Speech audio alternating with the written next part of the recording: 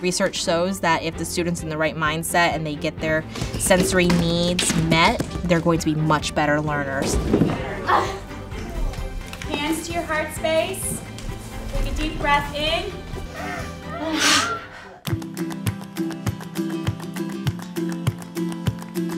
The sensory room is probably my most important piece of the day. Students go to the sensory room in order to calm their bodies and get all the emotions out and stabilize themselves so they're ready to learn and they're happy.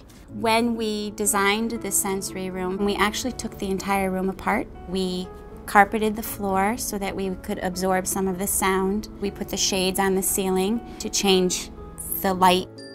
So when they walk in that room, they feel the change. My class specifically, we utilize the room once a day for a 30-minute break. First thing that they do is go on the ball and they bounce to a metronome. It's really a way to ground them into the space and give them some sensory input before we have them go out into the room. We're going to do our rotation now, okay? So there's different stations in the sensory room, and some of my students love specific stations. One in particular loves the punching bag and the ropes. He's able to get all that anger and frustration out, so that calms him down. Whereas another student, I know he needs calming movements, so he's on the swing going back and forth. Another area in the room is the crash pad. You will see students that have sensory issues bump into walls, bang their head. So what we've created is a safe space to crash into. And then there's the light wall. You could use your hands, you could use your feet. There's different games that are programmed on there. Yes, good girl.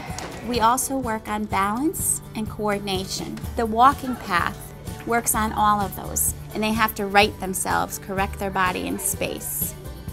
We have 10-pound slam balls. Some students just need to come in, pick something heavy up and throw it. That's the essence of a sensory room. You're putting materials in there that are appropriate, so a student's not throwing a chair. And at the end, when they finish with their stations, they lay on the floor and they're squished.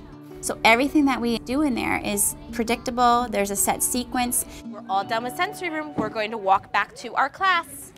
So after the sensory room, they're able to focus more. They're quieter and their hands are to themselves and they're able to listen to my directions. We're here, we came from the sensory room, we're ready to learn. How does the sensory room make you feel? Happy.